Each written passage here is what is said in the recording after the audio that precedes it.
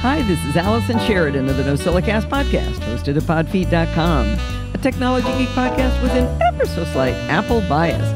Today is Sunday, October 1st, 2023, and this is show number 960. Well, I know everybody's playing with their new iPhones and all that, and playing with the new operating systems, and I wanted to tell you just one quick thing that I'm doing differently than I've ever done before. I'm setting up my iPhone from scratch. I did essentially a clean install, and I've never done that before. And it's kind of interesting because I think I actually got started using it faster than Steve did doing the transfers. So I am spending a lot of time installing new apps, but I know that I've installed 8 million things. Sorry, Steve, I'm exaggerating. He says I always exaggerate, but I don't always exaggerate. Anyway, I have a ton of apps that I never use, and I know it's really hard to clean them up, but I decided this time I'm going to do it from scratch, and it really wasn't that bad. It was kind of fun because it made it feel like new. Thought it was a really fun way to go. Anyway, let's get into a couple of fun things here. If you've been listening to the NosillaCast for a long time, or maybe even a short time, you will have heard me mention Stephen Getz many, many times. We became friends through the podcast, but I don't actually remember how long ago that was. I'm thinking like 10 years ago, but maybe longer. Anyway, over the years, I've leaned on him for about a zillion tech questions. I can get him to research just about anything for me. He's got a particular affinity for photography questions, but this research that he does also extends to things as complex as setting up a Synology. He helped me pick mine out. He helped me know how to format the discs. It was a lot of fun. And we have a lot of fun together, and we chat at least 3 times a day. I'm sorry, 3 times a week, probably, through Telegram. Well, you might be wondering why I'm talking about Stephen Getz so much. It's because last Friday, we got to meet Stephen Getz in person. Steve, our daughter Lindsay, and I all traveled to upstate New York to a wedding. Now, I realized it was 2 hours from Niagara Falls and that Stephen lives 2 hours from Niagara Falls up in Canada. So we started plotting together whether we could pull off a meetup. Months ago, we started working on this. Now, the ironic thing about this meetup is that Lindsay and her husband Nolan were in Toronto a few years ago, and Stephen drove out to meet them there, so Lindsay actually met Stephen before I did. Anyway, we had a great time, even though we got to only spend a few hours together. I keep saying that I never expected so many crazy cool things from doing the podcast, and I have to say that my friendship with Stephen is one of the most precious and unexpected of all. If you take a look at the show notes, I put a couple of photos in there so you can see us in the classic blue ponchos at Niagara Falls and one of Steve and me just together. It was a great time, and I'm so happy you took the time to meet us there. This week, I had the great pleasure of being a guest on Tom Merritt's show called A Word with Tom Merritt. It's an interesting show. He and the guest choose a single word to have a conversation about. There's no structure to speak of, and it's great fun because, well, Tom is just great fun to talk to. We chose for our conversation the word demo, and I'll leave it to you to find out where we went with that. Now, I put a direct link to this episode in the show notes, but I highly recommend that you subscribe to A Word with Tom Merritt in your podcatcher of choice. Now, I'd like you to take a look on the Acast website where the link is, because he published an extra episode of A Word that's audio that landed on the cutting room floor in the official episode. I have not yet listened to that part. I'm a little worried about what might be in that. Also this week, I got to play with Micah Sargent and Dan Morin on Clockwise again, this time joined by the awesome Jeremy Burge.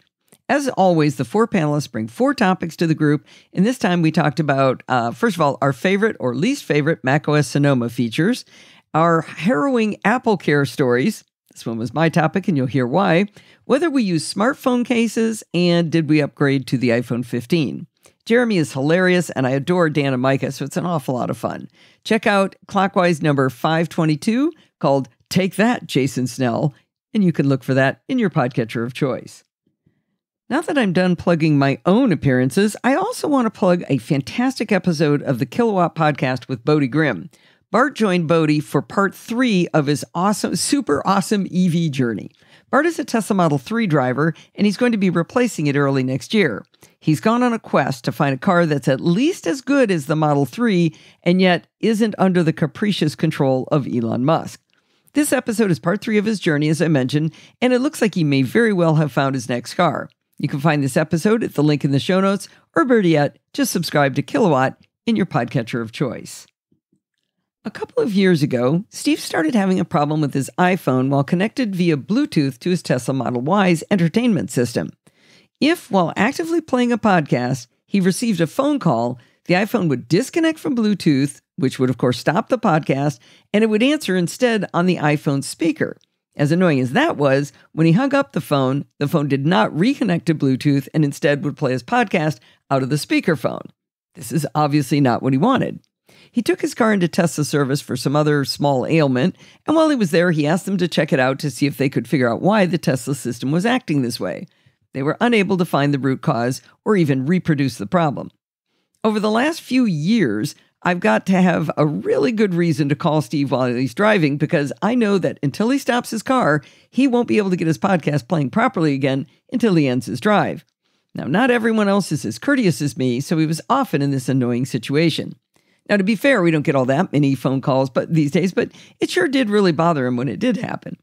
We did a ton of experiments with my phone in his car and his phone in my car because they're both Teslas, and there seemed to be something wrong with his phone rather than his car.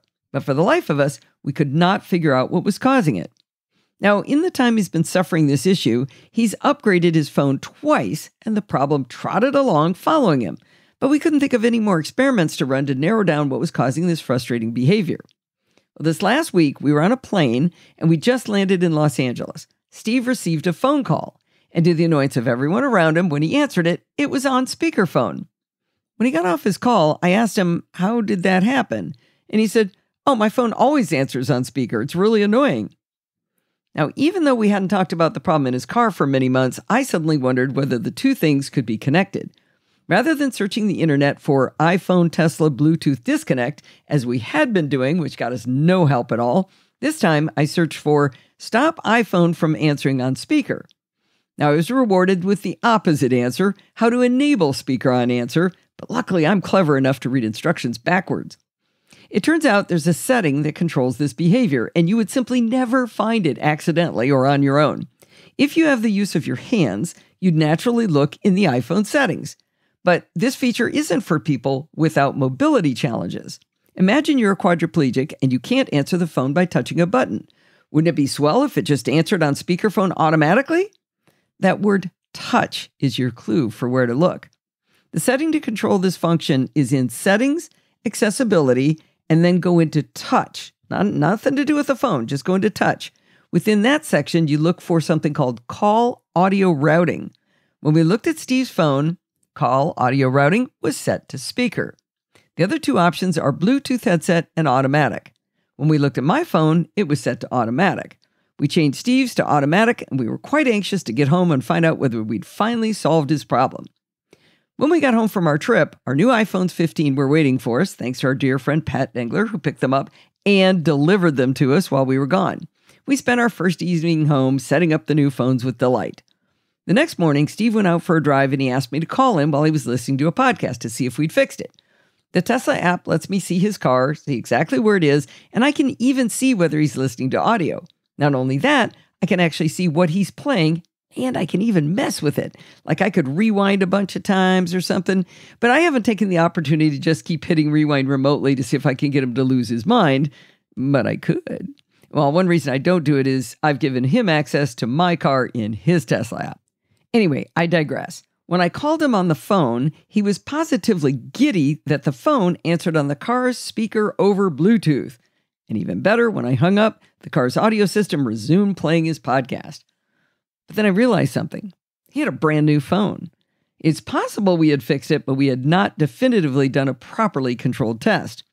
Rather than move his eSIM back to his iPhone 14 Pro to run the test, he suggested he just toggle the touch setting and accessibility back to speaker to see if it went back to the old behavior. Sure enough, that setting caused his phone to answer over the iPhone speaker, just like it says on the tin. He put it back to automatic, and Bluetooth was again happily working. Now, remember up front I said that I had done a clean install on my phone? One of the things I'm learning by doing that is I'm learning how things work again. Because each time you learn a new trick, you do it, you implement something on your phone, but then you forget about it years later how it works. This is the kind of thing that followed Steve because he was doing the migration each time. So it would have gone away if he had done a clean install. Now, I'm not saying anybody else should do a clean install like I'm doing, but it is very interesting to get to learn how these things work again and have to figure it out because you have to know how to do it in order to get this to work. Anyway, this is one of those obscure tips that may just help one person someday if they come across this article, but it made Steve so happy we wanted to share. It's been quite a while since I gave you an update on my seemingly never-ending battery saga with my 14-inch M1 Max MacBook Pro. I haven't talked about it because I've pretty much hit an impasse with Apple. Allow me to do a quick recap to bring everyone up to speed. I bought the MacBook Pro in October of 2021, the day they were released. Within a few months, I noticed that the battery life was nothing like the promised up to 11 hours of wireless web. After several months of working with Apple, they gave me a new battery, and at the same time, they politely erased my machine. So I did a clean install of all my apps, and within a very short time, my battery life was nothing like that promised. In April of 2023, I began taking metrics as I worked with Apple because it was happening again. The laptop gets around 6 hours of battery life on wireless web, which, that's amazing compared to an Intel machine, but it's barely half of what it should be getting. I would like to, we often have these views of what should be true, and then a company will go, well, that's not what we really meant. In this case, every person I've talked to at Apple have said that this is not right. Something is definitely wrong. Now, my main concern is that while using the laptop, I lose about 15% per hour. But what became even more interesting during our testing was that it also loses 15% overnight when it's asleep. This happens when it's disconnected from power and all peripherals. Over 23 phone calls and visits to Apple, we've tested on different networks. We've tested with and without iCloud logged in. It happens without Time Machine. It happens with sharing services disabled. We removed all of my internet accounts. We tested it with Wi-Fi disabled. We even ran Malwarebytes, which was actually recommended by Apple, so I thought that was interesting. Finally, we installed a fresh version of macOS Ventura on a new APFS volume, transferred none of my apps, settings, or data, and logged into iCloud, and it lost 14% over 12 hours while asleep. Now, when it was logged out of iCloud, not out in iCloud, the MacBook Pro lost 0% overnight while sleeping. So, clean install, logged into iCloud, lose 14%. Not logged into iCloud, loses nothing. Seemed to me that a clean install on a separate volume really pointed either to hardware or to iCloud. Now, Apple seemed to agree because at that point, I discovered the engineer that was working behind the scenes on this was on the software side, and he kind of threw it over to the hardware engineering side. But that was in May, and we are no closer to figuring out the root cause than we were in April. At this point, Apple engineering have declared that the only solution is for me to do a full nuke and pave where I don't migrate any apps or settings.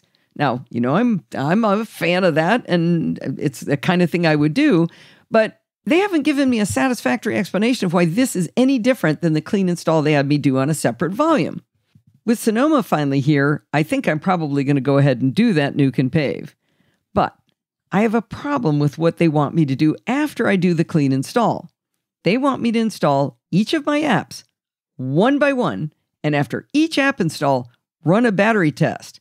They say this is the only way we'll know which of my apps is causing the problem. So let's do a little bit of math here. I have 181 apps installed on my MacBook Pro. We know Apple pre-installed 40 apps, which means I have to do 161 battery tests. I mean, potentially it could be the first thing I installed that does it, but up to 161. I've been doing these tests overnight, which is the best way to really measure, get a consistent measurement, and that's where it loses 15%. So that would mean I would have to test for 161 days. That could be as much as 5.5 months of testing. As I said earlier, Apple have not given me any reason why doing a full clean install on my Mac is any different from doing it on a new volume. But I had the opportunity to talk to a friend of mine who recently retired from Apple working on the server hardware side of the business. And he said that at a very low level, there is a difference between a full clean install and just doing it on a new volume. That's the only reason I'm going to follow their instructions. Now, Margot, the wonderful and dedicated Apple senior advisor who's been with me for so many months, she suggested that we get some data before I do the reinstall of my apps that could potentially reveal something interesting for engineering. So Macs, iPhones, iPads, Apple Watches, and even Apple TVs can run a self-diagnostic called SysDiagnose. And the files generated are what engineering pore over to try to figure out what's going wrong. Over these many moons, Margot's been sending me what she calls a captured data, which is a file that she sends me and it contains code to run the SysDiagnose. In all this time, I've always waited for her to send me the captured data so I can run the SysDiagnose and send the files back to her. But in my research, I've discovered that you can actually do this on your own. The reason you might want to know about this is because if you want to submit a bug report to Apple, adding a sysdiagnose will help them work on it for you. If they choose to look at it, of course. Now, you can search the web for instructions on how to run a sysdiagnose for your particular device.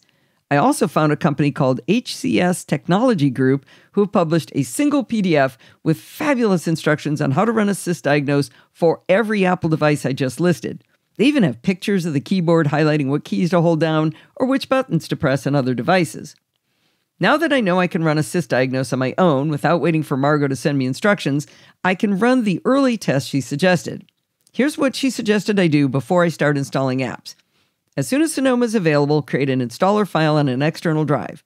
Wipe my entire drive. Next, install Sonoma from scratch. At this point, without doing anything else, put the Mac to sleep for enough time to see how it does in the sleep department. Now, it usually takes a couple of hours before I can tell if it's draining, especially if I start at 100%. If it's down a little bit, it goes down faster, but if it's 100%, it takes a little while. So I might even have to do that first test overnight. After the first sleep test is complete, she wants me to run a sysdiagnose and send it to her. Then and only then she wants me to log into iCloud. Then put it to sleep again for sufficient time to test whether it loses battery, run the sysdiagnose again, and send both of them to her. Now, I'll record battery levels during this process for my own record, but she says at that point I'm free to start installing apps. On a good week, it takes me about a week to get my Mac back into fighting form with all of the settings and messing around I do.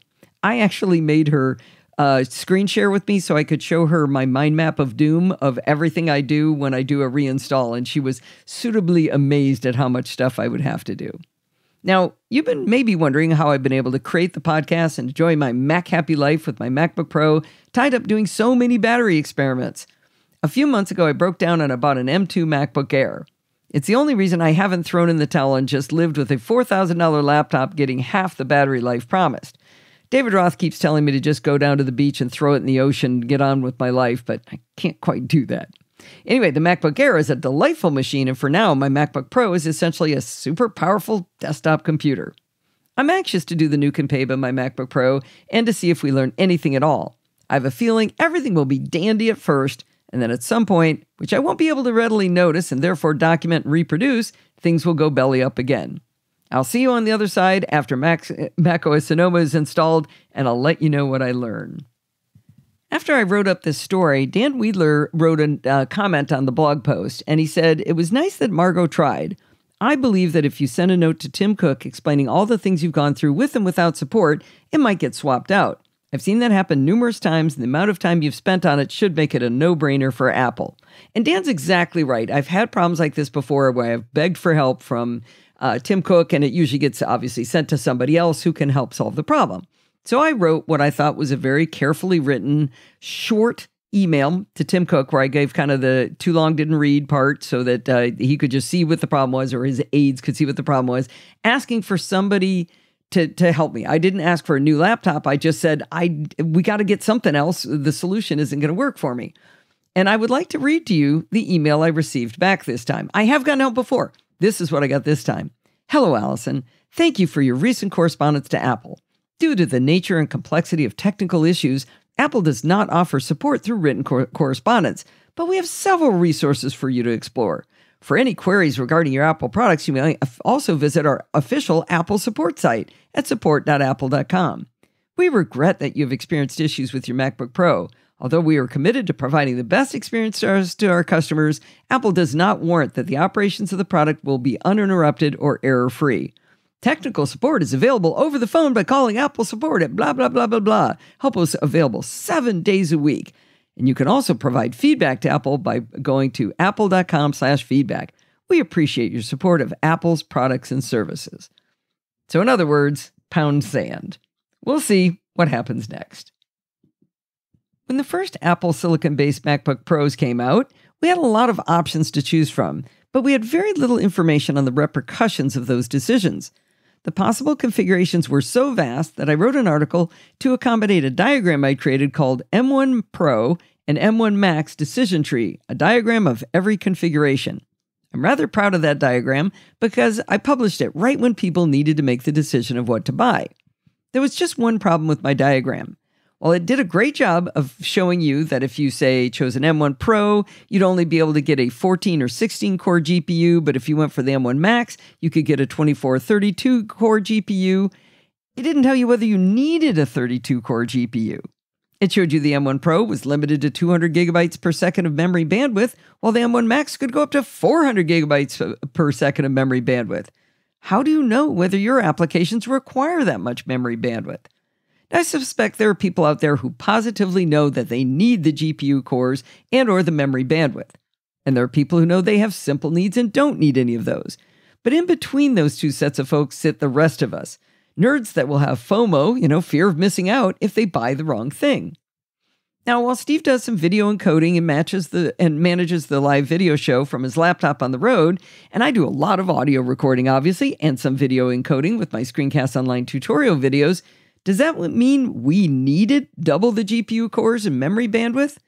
Well, we feel like we're pros, so we must have needed the M1 Pro Max. But do we even know we need a MacBook Pro in the first place? How do we know the MacBook Air couldn't do just what we needed to do? Well, I used to be able to justify the MacBook Pro because it had 4 Thunderbolt ports instead of just 2 on the MacBook Air. But they took one of my precious Thunderbolt ports away and replaced it with the MagSafe connector. I know other people love MagSafe, but on a laptop that gets 20 hours battery life, is it really that important to replace the more versatile Thunderbolt port that can also charge? Anyway, as it turns out, because of the mess that is my M1 MacBook Pro Max's ongoing battery issues, I've had the opportunity to use the M2 MacBook Air I bought as my primary laptop, and the MacBook Pro has been relegated to that desktop position for now. The good news is that my M2 MacBook Air is a hardy little machine that can honestly do everything the MacBook Pro can do, albeit just slightly slower on only the heaviest lifting. In my world, heavy lifting consists of transcoding audio from uncompressed multi-track recordings down to mono compressed files, I should say, processing audio for noise removal, transcribing audio with large language model artificial intelligence, and transcoding ScreenFlow video files to compressed versions. So I ran 5 tests on the MacBook Pro and the MacBook Air to compare speed. Let's talk first about the specs of the two machines so you understand the context of this. The MacBook Pro is an M1 Max Apple Silicon processor because I knew I needed that. So it has a 10-core GPU, 10-core CPU, 24-core GPU, 64 gigabytes of RAM. It's got that 400 gigabytes per second of memory bandwidth that I'm positive I needed. And the price out the door with a 4 terabyte SSD and AppleCare was around $5,000. Yeah, just a minute ago I said $4,000, but it was really $5,000. So the specs on the MacBook Air in comparison are an M2, where the other one was an M1, but it's an M2 Apple Silicon processor, no Max, no Pro, just plain old M2. It has an 8-core CPU, so 20% fewer than the MacBook Pro. It has a 10-core GPU, less than half the cores of the MacBook Pro. It's only got 16 gigabytes of RAM, which is a quarter of what the MacBook Pro has. And that memory bandwidth, it's only 100 gigabytes per second, not 400 like the MacBook Pro. Price out the door with the 2 terabyte SSD and AppleCare was $2,500. So I'm comparing a $5,000 machine to a $2,500 machine with a lot lower specs. For the audio encoding timing tests, I used the audio from my MacStock presentation, which was 25 minutes long, and it was a little bit over 50 megabytes. For the video transcoding test, I used a 1.2 gigabyte ScreenFlow file about the application Shotter. So I ran Hush to reduce the noise. I ran the small language model from MacWhisper to do a transcription. Then I ran the large language model from MacWhisper to do the same transcription, but it takes longer with the large language model. Then I transcoded the uncompressed audio to an M4A using Hindenburg. And finally, I transcoded the screencast and ScreenFlow to a compressed MP4. The performance varied between tests in a kind of surprising way. The MacBook Pro was 33 to 40% faster than the MacBook Air on the more challenging audio tests with noise removal and transcription, but the MacBook Pro was only 18% faster transcoding that huge video file in ScreenFlow. But there's a better way to look at this. If I add up all of the tests together, the MacBook Pro saved me a total of 9 minutes. The MacBook Pro took 18 minutes for all of these tests, and the MacBook Air took 27 minutes. If I take out the large language model transcription from the tests, I only saved 3 minutes with the MacBook Pro over the MacBook Air. So let's recap. The MacBook Pro cost me twice as much money. It has more CPU cores, more than double the GPU cores, 4 times as much RAM, and 4 times the memory bandwidth. And on my most challenging work, I saved less than 10 minutes. It's also important to note that every one of these operations is something I run in the background, and I'm able to still keep using my Mac while it's churning away. The MacBook Air is a delightful machine to carry around on travel and moving about the house. It has a smaller screen than the 14-inch MacBook Pro, but it's not that much smaller. It's only 0.6 of an inch smaller because the 13 is really a 13.6. But, so in any case, I don't miss that extra inch. Now, it does have one fewer Thunderbolt port, boo, and it doesn't have HDMI, and it doesn't have an SD card slot, which doesn't bother me at all. The one thing it does that is a downside of the MacBook Air is that it only goes up to a 2 terabyte SSD.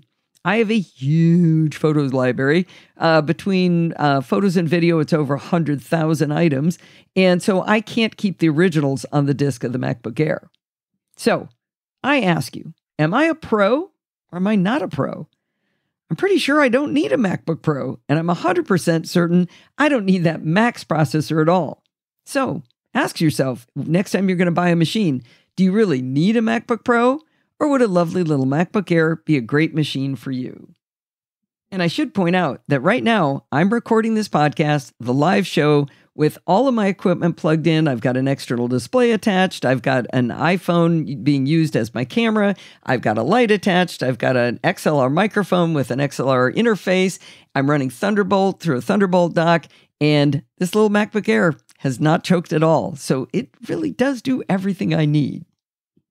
If you enjoy the NosillaCast, Chit Chat Across the Pond, or Programming by Stealth, or all three, and you find that you get value out of the shows, it would be terrific if you would consider supporting the show financially. Turns out servers, software, and hardware to make the show are not free. So the folks who donate regularly through podfeet.com/Patreon and those who do one-time donations through podfeet.com/PayPal are those who keep the show afloat. Join them and gain my undying gratitude.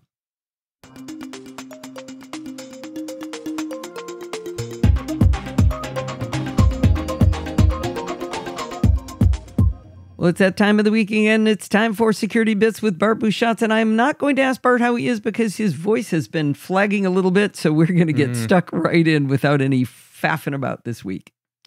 Indeedy. Well, let us start then with some follow-up from a long-running story. LastPass have decided that now is a good time to force everyone to strengthen their master password. Oh my gosh.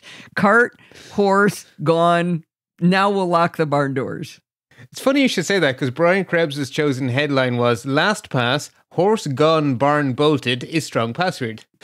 No way. Oh, that's so funny. I did not read ahead in the show notes to see that. That is so funny.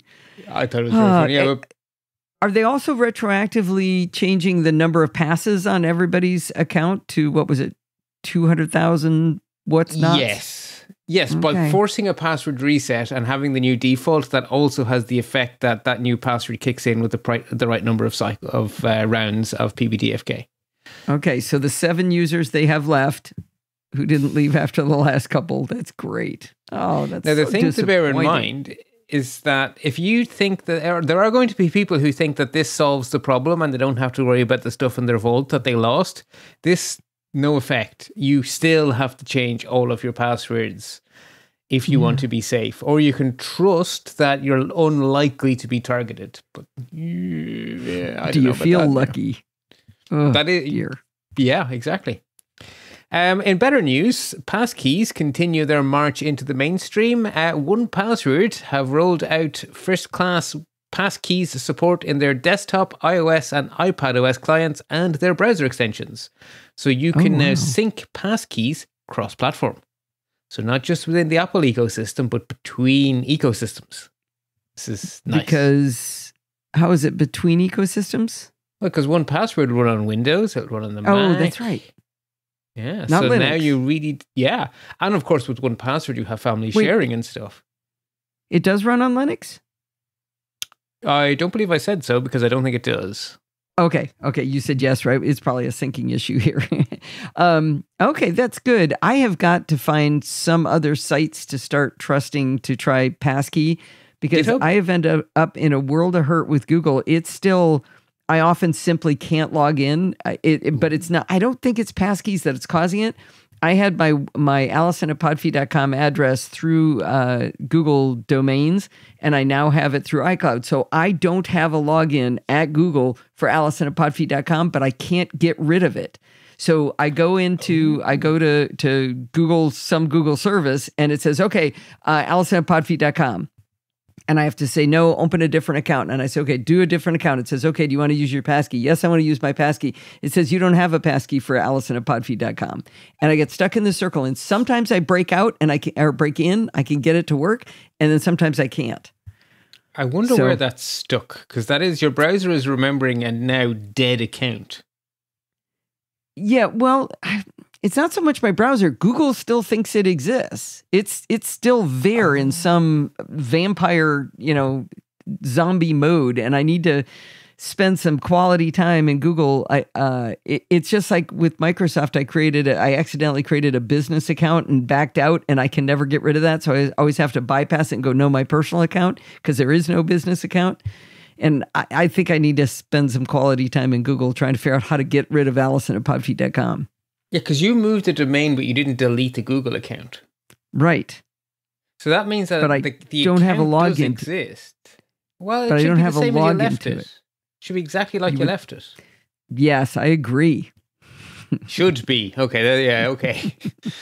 Oh, and if you so try to do a not password Passkey's reset. fault, but because of the passkey, that's how I run into trouble. If I could just enter my password, which I can eventually get it to give me, but I have to fight I'm just like climbing through jungle stuff. So I swear at passkeys every time, and I don't think it's Passkey's fault. GitHub, that's your chance to do passkeys on a nice site. Okay, I'll try that. And an important one. So there you go. Yeah. Well, good news. 1Password across. So this is all with iOS 17 and up. That's 17. Yeah, so upgrade? the iOS and the iPad versions are for iOS 17 Plus. And the Mac version, I think the Mac version is the last two versions of Mac OS, if memory serves. And then the browser plugins are the browser plugins. Okay, because I know when I'm still on Ventura, and I did get offered something about 1Password and passkeys, and I went, and I closed the window. You're right. Yes, no, that proves it, because I did too. And this machine has not been upgraded because this is my podcasting machine, and you do not do this one early. My work laptop was updated last thing Friday, so tomorrow morning I will either have a great day in work with a new OS or a very bad Monday morning. One of the two. Wow. Our work laptops were always the last thing on earth. In fact, there's probably still Windows XP machines where I used to work. Oh no, everyone else in Works is not updated. I'm the guinea pig. Okay, good. I work in IT. I get to go first. Oh, I worked in IT and I went... Anyway, we don't want to go down that rat hole. No. All right, do we have a deep dive? We have two. So I'm doing bad news, good news, I guess. So deep dive one is about a fairly nasty bug. Now, I do get to say, TLDR, too long didn't read, if it's an app that talks to the internet, make sure it's fully patched. That is really the takeaway here. Patchy, patch, right? If it doesn't matter if it's a browser, if it's any other app, if it's asking you for an update and it in any way talks to the internet, just say yes now, because there is a very low level open source library called libwebp, and the web probably gives away that it likes to talk to the internet. It's actually a Google thing, which they have succeeded in convincing Apple and others to start using. It's an image codec designed to be better for the internet because it is, and I quote, a modern image format that provides superior lossless and lossy compression for images on the web. Using WebP, webmasters and web developers can create smaller, richer images that make the web faster. WebP lossless is 26% smaller than PNG, and WebP lossy is 25 to 34% smaller than JPEG. Wow. So it's quite good by the sounds of it. Great. Yeah. Problem is, libwebp had a nasty bug in it, and people didn't know that's what the problem was. So 2 weeks ago, we talked about Pegasus making a very unwelcome return. And we said that Apple had patched Safari. Apple had actually patched WebKit, And what they'd really patched was libp in WebKit. Google patched Chrome the next day after we recorded, but they had actually patched libwebp in Chrome. All of the Chromium browsers then got the update from Google, and then someone dug a little deeper and went, guys, why did you put the metadata of Chromium on this? This is libwebp. Libwebp is used outside of Chromium. This is an open source project. And so Google refiled a brand new CVE number with the correct information. And when it was scored, it got a vulnerability score of 10 out of 10. Oh, geez. I didn't know they had a vulnerability score. It's a perfect bug? Yeah, that's not good. Mm-hmm. Anything above 8. So there's something called the CVSS. It's a standard rating for bugs. And basically 0 means not a problem. 10 means auga, auga, auga. And anything above 8.0 is officially called critical. So when someone says a critical bug in, there's actually a number. It's an 8.0 or higher. This is a 10. Anyway, the point is, it's 2 weeks more patched than we would expect, because for 2 weeks we thought it was a Chromium problem. So 1Password is an Electron app that got its update ages ago. As soon as people realized it was WebP, another very important piece dropped. Firefox realized they had a problem, so Firefox has now been patched as well. All the Chromium browsers have been patched, but really Electron apps like Discord and stuff, they've also been patched. You need to make sure you're on the latest versions. And then the last one people may not think of is LibreOffice. That also got a patch. Oh. So are you saying that Electron apps are Chromium? No. Well, yes, actually, under the hood, that's so. Electron apps are JavaScript. Electron apps are basically web pages stuck pretending to be an app. And the JavaScript brain of an Electron app is the JavaScript brain from Chromium. So when they patched Chromium 2 weeks ago, they patched what? Chromium or 2 weeks ago, they patched Chromium and WebKit. Which would have patched the Electron apps. And then Electron pulled the latest version of Chromium into Electron, and then the Electron apps would have been able to get the latest version of Electron into themselves. Got that. Okay. So that's why they would have been ahead of it. But since it's not just Chromium, Firefox and LibreOffice and other Linux distros, they didn't get it. Right, because they didn't know there was anything to get. Yeah, they thought it was a Chromium problem until Google fixed the metadata on the bug report, and then it was like, oh my, ooh. Yeah, we use that. We need to patch. A 0-day, 10 out of 10 critical bug that they mistakenly let sit out there for 2 extra weeks. Yeah. Oops. By putting the wrong label on it. Yeah. So everyone was in a rush to fix it. Yeah, there's no fire extinguisher because that didn't seem quite right. But if you stay patched, you are fine, and you have been fine. It's just be extra careful that if there's something with a little badge saying, please update me, yes. Just say yes. It's a little bit of hassle. Always true. Say yes. Super always true right now. Exactly. Now, Happy Deep Dive. We have new operating systems to play with, and they have lots of fun features, which is always nice, and people who don't buy new hardware get to play along too, as do people who live in countries where Apple's web store collapsed in a heap and they couldn't order their new toys until 1:30 when they were all gone. My iPhone arrives in 2 weeks. I ordered it the minute the store in Ireland was not broken.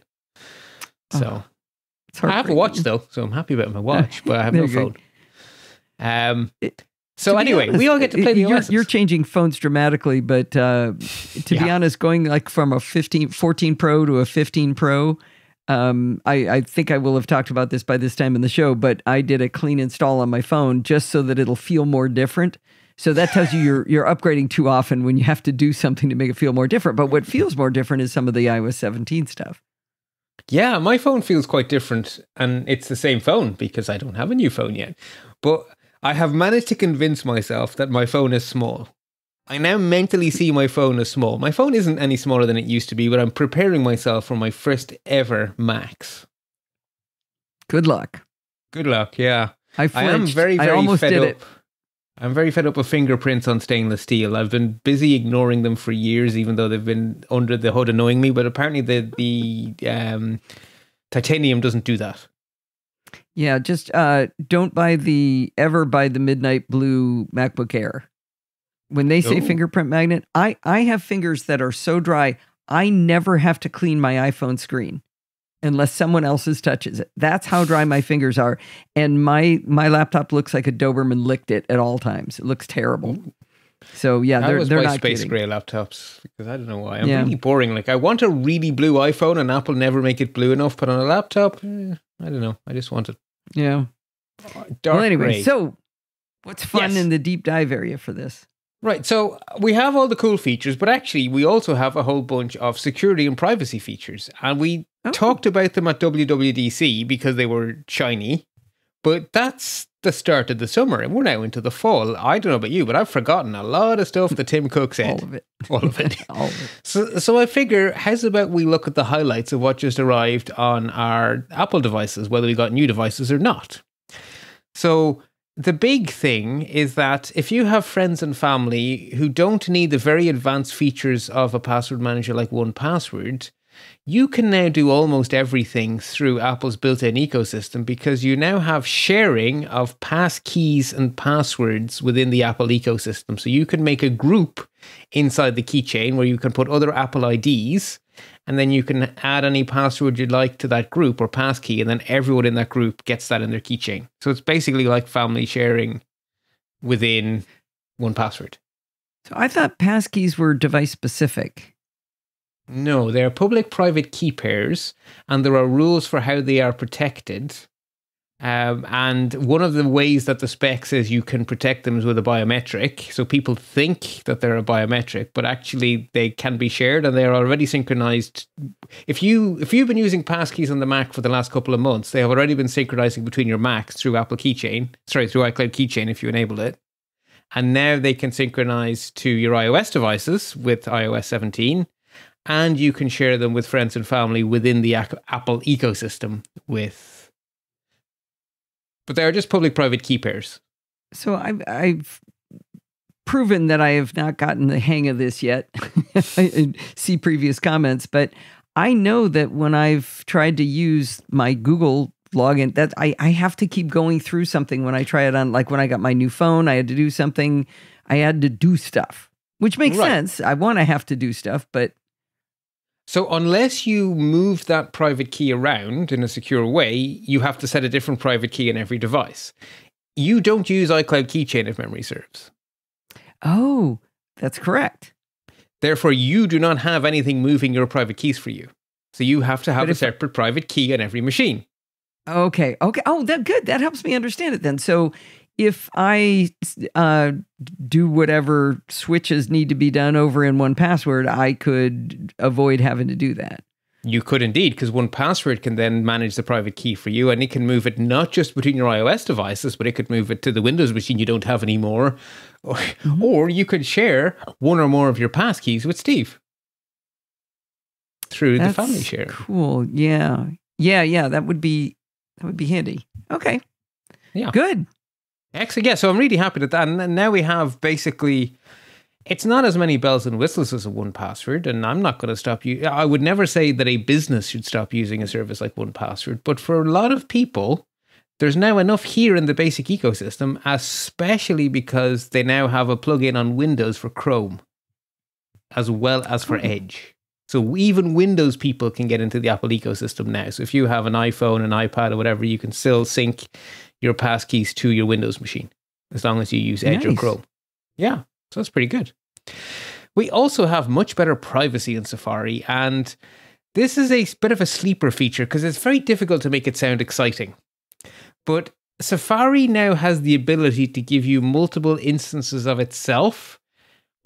So if you think of Safari up to now, you have had a copy of Safari with a jar of cookies, a set of plugins, basically a set of everything. You can now have as many of those as you want, and they do not talk to each other. It is like we used to say, use Firefox to log in as your personal self and Safari to log in as your work self. You can now use Safari Profile 1 to be your work self and Safari Profile 2 to be your personal self. And there is no crosstalk between these profiles. So they're completely separate, but they're all in the same beautiful UI. So you can have right next to each other a Google tab where you are logged in as your personal self and a Google tab where you're logged in as your work self. And they are just perfectly happy with each other as long as each window is in a different profile. And that's convenient. Is that, so this is in Sonoma or and iOS 17.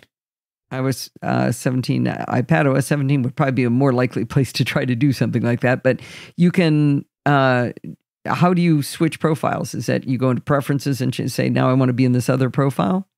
So you've kind of had to think of it like this. You used to have the choice between private windows and not private windows. Now in that same interface, you now have the choice of public windows, private windows, or any other mention. Every profile you create just shows up on that list now. It was funny. I noticed that on my iPhone. I don't ever notice it on my Mac. I mean, I'm sure it's in there, but I don't think I've ever. I haven't. I've said I want to create an incognito window. Right, but whatever mechanism you used to use for switching between public and not public, you can now use that to switch between your profiles. And you can even have different plugins in the different profiles. And they're completely separate. They do not see each other's cookies. They don't see anything of each other. So it's funny. I'm going to use this for something that nobody else will probably think of using it for, because I don't have two personas. I'm sort of me all the time everywhere, and don't worry about that. But what I have a problem with is caching in Safari or in WordPress or in a web browser app where I'm making changes to my code and it's not reflecting in, like, either it keeps working when it shouldn't or it doesn't get fixed when it should because I've made some change. And I have a heck of a time saying, no, I really mean refresh. I could now open another Safari window and it would be a new Safari experience, right? If I had another profile. Yeah, but then you'd end up caching. You'd have a different cache in both profiles. So it's not really a way of helping caching. Where I think people, so it's convenient from the point of view of people who have two Microsoft accounts or two Google accounts or two Slack accounts. I mean, there's all these services that we have corporate identities and personal identities, and they can now live side by side, which is nice. But there's a security angle here. So sites like Facebook, they track you around the web because you log into Facebook and if you were to log out every time and then browse the rest of the internet, the little Facebook buttons wouldn't be following you. Mm-hmm. Well, if you make a profile called Spying Evil Apps and you log into Facebook in Spying Evil Apps profile, that Facebook login is not in any other of your profiles. So you can browse the web with all the Facebook like buttons and none of them are tracking you, because it's in a completely separate separate profile. How many identities can you have? Infinity, really. Oh, the other useful thing to do, so it is generally a good idea to have your banking stuff be completely separate from everything else in case there's some sort of cross-site scripting issue or something. So you can just make a persona called banking, and in there you might do your bank and your PayPal or one or two things, but just those very few things, and never log into anything else but your banking stuff in that profile. Keep it nice and safe. So at the moment I use a different browser for banking, but now I can just do it all in Safari with different profiles. Now, sadly, I know this happened to me and it happened to somebody else I was talking to recently. The bank that I was using, which I no longer use, uses a third party to process, I forget what it was, whether it was bank transfers or something like that. So you had to allow cross-site scripting. Well, that's perfect because that's perfect. Oh, but because so that would keep that. Yeah. You keep it inside that in my banking Safari, allow the cross-site scripting, but in all my other browsing. Okay, cool. And if all you do is banking, then yeah, in theory, it has access to everything you do, but there is no anything else. Problem solved. Yeah. Like I say, it's not being peddled as a security feature, but it's a security feature. It's a really nice way to isolate things. The other big change then is sensitive content protection has gone from a parental control to an opt-in feature for everyone. So for the last year and a half or so, if you set up an iPhone as being a child's iPhone within an iCloud family plan, you can put limitations on that child's phone. One of the limitations was it could use on-device AI to scan within messages any photos to see if they were probably nude images. and it would blur the image, and it would give a very child-friendly warning saying, look, you've received this image, it's not your fault, you haven't done anything wrong. If you think it's wrong, by all means, you can have a look. We're not going to tattletale on you, but it was basically very good. They got help from child protection agencies and stuff with the wording. It was very nicely done. That same intelligence has now been expanded. It's not just in messages anymore. It's also, very importantly, when you enable it, it also gets enabled for contact posters, because you can now tell other people what to show when you phone them, which is open to abuse, potentially. Right. So, especially since there's so many spam phone calls. So you could have a contact card come up from, Spammer Bob or Spammer Sally, and it's a photo that you really didn't want to see. Correct. Exactly. So now this protects those, which is cool. It also protects the other thing that's been horribly abused, AirDrop. So we have had lots of issues of people on airplanes getting all sorts of stuff airdropped at them they didn't want. So it also kicks into AirDrop. Better still, it's now an API that's available as part of the core operating system. So any other app on your Mac can choose to make use of this API. So other messaging services, anything you like, any other developer can now make use of this. So because people don't like AI turned on without their permission, this is an opt-in feature. So if you would like to opt in, you go into settings, into the privacy area, and you turn it on. And then it will have your back in any app that uses the API. And all of all the places Apple would sensibly put it, they have put it. And more third-party apps will start using it. So very cool. Oh, I like that. I don't remember hearing about that one. I'm not sure they made as big a noise about it because people conflate it with the scanning stuff in iCloud, which is completely different. And that Apple got in so much hot water over doing. So I think they're being a little quieter about it than they would otherwise. Completely unrelated feature, but people conflate things because they're not, right. We're not similar. Yeah. So the name of it is, under privacy and security, it's called Sensitive Content Warning. And it says, detect nude photos and videos before they are viewed on your iPhone. Receive guidance to help make a safe choice. Apple does not have access to the photos or videos. So I can turn that on my phone. And now it's turned on for AirDrop, contacts, messages, and video messages. And you can allow analytics if you want. But again, that's a separate opt-out. Yeah. And again, notice the wording, how careful. Yeah, notice how careful they were at the wording to say that, we don't get to see what's being scanned. They're being very careful on this one, which is sensible. Another important one to remind ourselves of is the check-in feature. So this is an advanced variant of location sharing designed to solve the problem of, I am leaving my friends after we've had a nice dinner in a restaurant. I am walking home, or I am taking public transit home, and we're all a little bit worried, did I make it home safely? And so instead of having to proactively check every couple of minutes, is your friend safe? You can actually have Apple sort of make the whole process smoother for you. And so the person who's doing the traveling is in full control. And when you go to leave, you basically set it up. So you start a messages thread with the people you want to check in with. And then you click the little plus button where the apps are. And then one of the apps in there is check-in. And when you click that, you'll be guided through a quick little wizard that sort of asks you, how much do you want to share? How often do you want to share? Where's your intended destination? And then once that's done, Apple sort of take care of letting people know proactively what's going on. So when you get home safely, Apple will tell all of the people you had as your check-in people, yeah, Bart made it home safely. If you stop making progress towards your specified destination, Apple will proactively let the people who you're checking in with know that you've stopped making progress. If your phone, it captures extra data like your current battery level, the last seen battery level, the last seen location, all those kind of sensible things you might want to know are also included. So it's a tweaked, better version of location sharing for this specific problem. And that's now live. I really like the battery part, because if your battery dies, you will look like you stopped moving. Exactly. So if it tells Steve that it was at 1%, it's like, she's still coming. She just let her battery die. Exactly. I mean, it is actually very important to know. So it's a very well thought out feature, and that is now live. And so I think we just need to remind people about it. I didn't realize you had to start a message thread. That's kind of interesting. I just went through the process, and you do have to. So there's a list of standard things that you can normally do when you hit the plus button on the left side. So it's camera, photo, sticker, Apple Cache, audio, location, but then it says more, and you have to go down into more to get to check-in, which, as Bart says, it's a little yellow circle with a check mark in it. I wonder if that list updates over time to the stuff you actually use. Might do, yeah. I really like that interface better.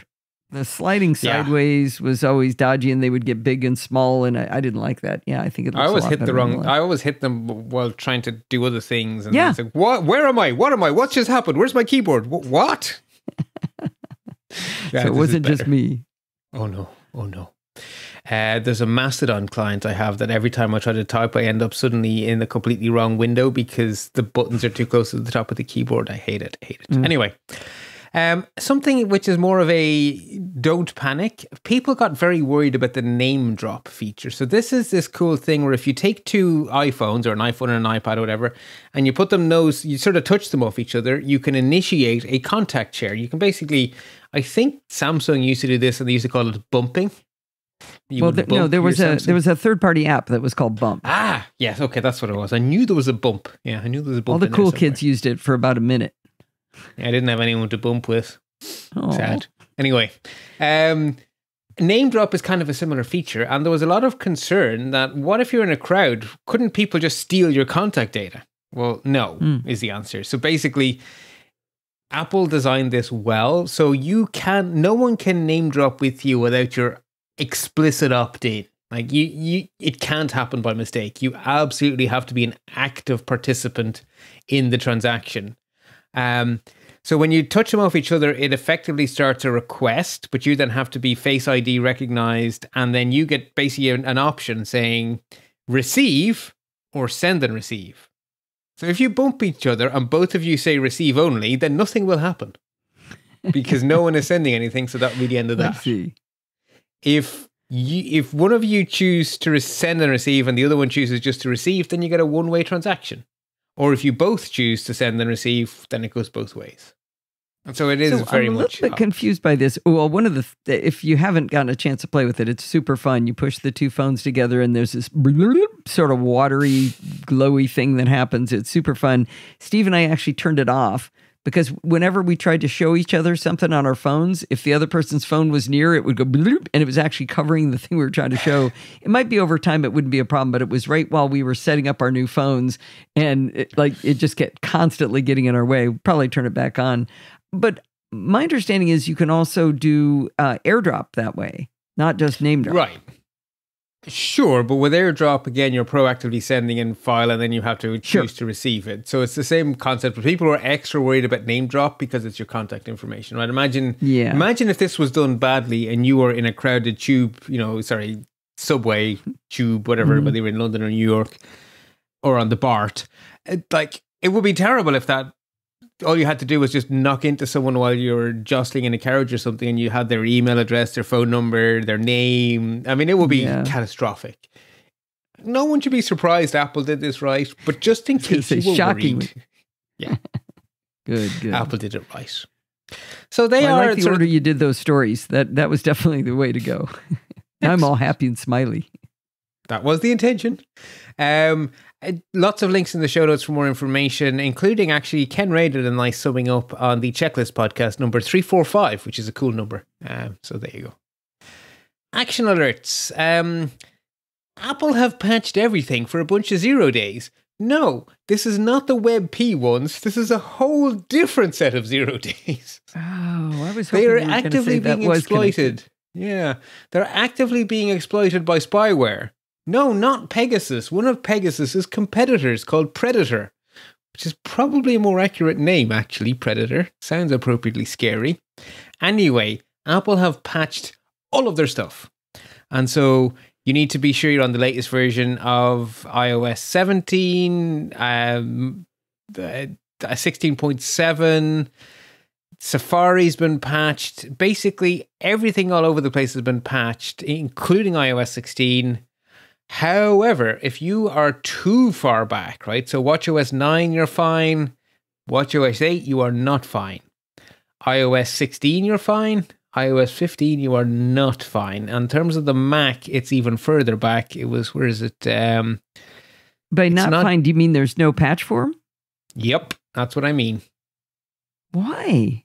Well, because Apple only go back one version of iOS, so it's 16 and 17. Oh.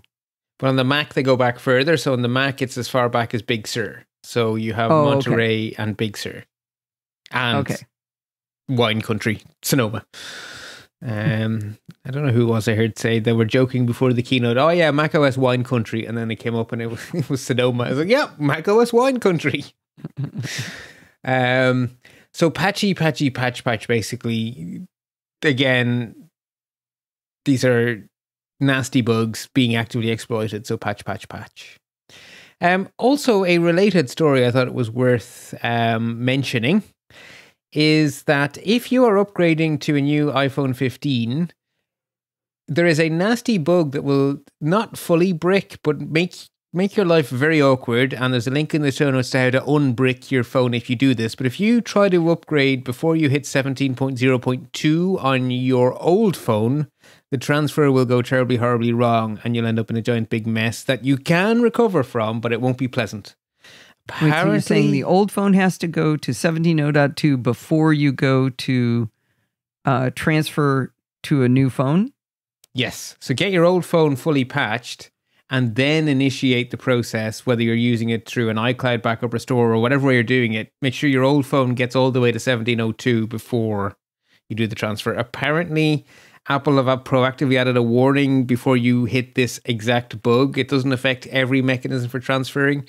So apparently people won't get it by accident unless you're very, very unlucky. But either way, I would say just go to 17.02 because it's a known issue, and then you're not treading in a minefield. Okay. Lindsay is getting Lindsay and Nolan are getting our iPhone 14s. And she just before I got on the call, she said, should I update my old phone before? And whatever the end of that sentence is, yes. Yes. Yeah, definitely. I ended up on the virtual version of what is it you call it? The counter of sadness, or? Yeah. Well, there's the phone call of sadness, the chat of sadness, the table of sadness is the original. Yeah, so I ended up on the phone of sadness 3 times before I got my watch working, because I was before they had released the very latest versions of everything, and I think I may have gotten snagged up in some of this shenanigans, but it got very bad. I ended up with a watch that couldn't go forward or backward, and it just kept on saying, continue on your phone, and the phone was like, nope, no watch here. Oh no. Yeah. Anyway, I got there in the end. I'm really happy with my Ultra 2. So we got there in the end, but it was 3 calls, including getting escalated, which was nice. The escalated person was much more knowledgeable. Anyway, another related note, there is a nice little how-to from Cult of Mac. How to reset your iPhone before trading it in or selling it, so that you protect your privacy. It's not difficult, but, is the Cult of Mac's article different than what Apple tells you to do? No, they just tell you in friendlier ways. Okay. All right. Moving on then to worthy warnings. I'm taking this as a timely reminder that you should turn on multi-factor authentication or 2-factor authentication everywhere you can, because passwords get leaked like there's no tomorrow. There is, ironically, a cybersecurity company called Darkbeam. And as one of the services to their customers, they track password leaks so they can warn their customers if they've been caught up in a password leak. It's like a private version of Have I Been Pwned? They forgot to password protect their database of passwords. They accidentally exposed billions with a B of username and password combinations that work from all over the internet. All sorts of data breaches, previously known and not previously known. So basically, like the Yahoo one, there's loads of passwords out there now. So 2-factor auth everywhere you can, because that is your protection for this kind of shenanigans. I think this is a first. There was no notable news. Everything sort of fit into action alerts and worthy warnings. Also have no top tips, no excellent explainers, but I do have an interesting insight, which is a little bit of podcast listening you may enjoy. There is a fantastic NPR podcast called Fresh Air, which is an interview show. So it really could be about anyone because it's talking to people who've done stuff that's cool. Well, the interview I'm linking to is by I think she's New York Times. She did a deep expose on Clearview AI, the very controversial company that basically hoovered up everyone's faces from all of the social media and sell it to, well, they say law enforcement, but it does include some rather dodgy regimes. It's a very interesting expose on what's going on. I think it's good to know. It won't make you feel happy, happy, joy, joy, but it is good to know what's going on. And it's a very clear interview, not intimidating at all. So I will recommend that episode. And that sets us up very well for some palate cleansing, because we definitely need it after listening to that. So I have a strange podcast recommendation. One of my favorite recent discoveries is going on hiatus.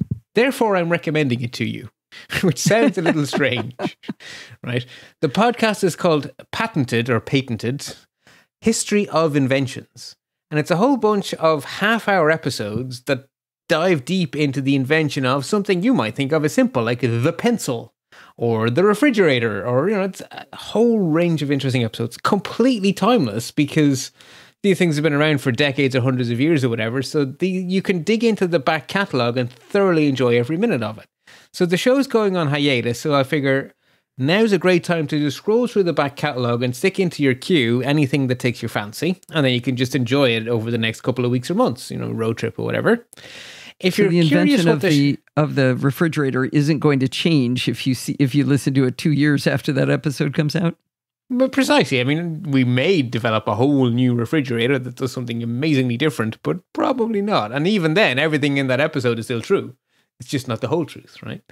They're always really, basically, the host is an interesting chap. He's called Dallas Taylor. He's a Brit who spent most of his life in America, and he's called Dallas, which means it's a very transatlantic podcast, which is why he actually constantly goes between patented and patented. He says it twice in every episode, which is always funny. But he interviews a guest who's written about the invention, and it's a very fun sort of a tone he sets. It's very playful, casual, but you learn a lot and you don't realize you have. Really enjoyable shows. The final episode is completely different to every other episode, and yet is the perfect example of the show's feel. So the final episode is about the invention of a parody or a joke philosophy called resistentialism, which is the philosophy that our devices are proactively resisting human progress.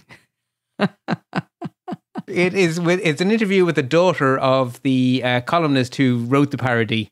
It's fantastic. He wrote it before we had computers, so he would be swearing at his lawnmower.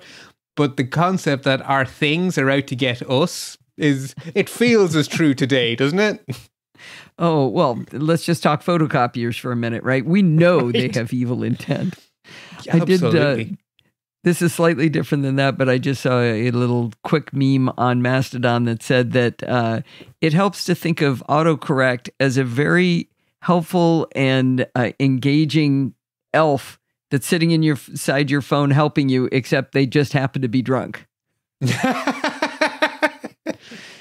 I kind of liked it.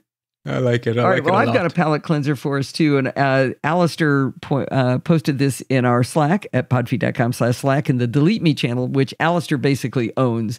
I sometimes try to compete and get something good, but Alistair rocks it. It's a link to an XKD cartoon, and I don't have the XKD URL, unfortunately, but this really resonated to me. It's a little line drawing of a person with a phone in their hand and they got headphones on and they're thinking, I need more podcasts to listen to while doing chores. Hey, someone should do a podcast where they just like read through a book and then each podcast could be an episode. Each chapter could be an episode. And then below it says, every now and then I reinvent audiobooks from first principles. And of course, there's always hover text. I've been working my way through this 1950s podcast by someone named John Tolkien called Lord of the Rings. It's a deep dive into this fictional world he created. Good stuff. Really bingeable. I love it. I didn't get the hover. I always forget about that. But this also reminded me of Kyle, my son Kyle, it just sees through things and says what I need to be told. I was telling him about this really cool technology many years ago. He was like 12 years old or something. And I said, oh, it's this really cool thing where you record your voice and then it turns it into text and then it sends the text to someone. But when it gets to the other side, it comes out in audio. And he said, so you mean like a phone call? Shut up, Kyle. Nobody likes you. Anyway. I was going to say voicemail. Yeah, voicemail. That would be, maybe it was voicemail, he said. In any case, well, this worked out. And your voice actually lasted, Bart. I'm sounding a little gravelly, but you sound great. Yeah, I would say I have about 5 minutes left by the feel of it. But yeah, perfect. Hey, we're done. We have all of our stuff. But remember, folks. Yeah. And remember, it's extra, extra, extra important this time. Stay patched so you stay secure. All right, wait, everybody. Before you go, 2 weeks from now, we are going to be going to see an annular eclipse in Utah, and we will be gone for the weekend, so there won't be any live show, but we're going to be gone a bunch of days. So believe it or not, I am begging for content again. I think this might be the last trip. I think so. The last one that's going to really make it hard for me to do the show. So if you've got something you can record, I would really appreciate it. But that is going to wind us up for this week. Do you know you can email me at allison@podfeet.com anytime you like? That's where you can send in those reviews. If you have a question or suggestion, just send it on over. You can follow me on Mastodon at podfeet at chaos.social. Remember, everything good starts with podfeet.com. If you want to join in the conversation, you can join our Slack community at podfeet.com/Slack, where you can talk to me and all of the other lovely NoSilla castaways. You can support the show at podfeet.com/Patreon or with a one-time donation at podfeet.com/PayPal. And if you want to join in the fun of the live show, head on over to podfeet.com/live on Sunday nights at 5 p.m. Pacific time and join the friendly and enthusiastic NoSilla castaways. If you're lucky, you get to see Sienna and Forbes talking in the chat room. Thanks for listening and stay subscribed.